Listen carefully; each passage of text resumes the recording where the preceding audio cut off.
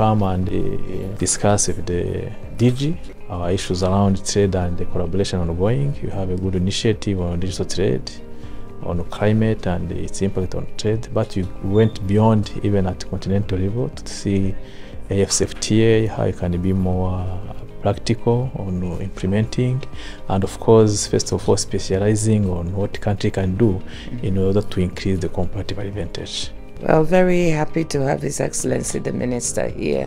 Rwanda is a country whose economic performance is very good, growing at more than 6%, plus 7% for the next few years, and a lot of opportunity for the economy to diversify and to advance, including what the Minister said, looking at digital trade, which is the future. It's a country that is digitally fairly well connected, but how can we work together to improve that? And we have an initiative with the World Bank, of which Rwanda is a member, to try and improve the digital divide on the continent and enhance digital trade.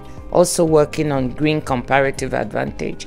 And then beyond that, as the Minister said, talking about how does the continent make better use of the African Continental Free Trade Agreement through specializing and bringing value chains back to the continent so we can create jobs for young people.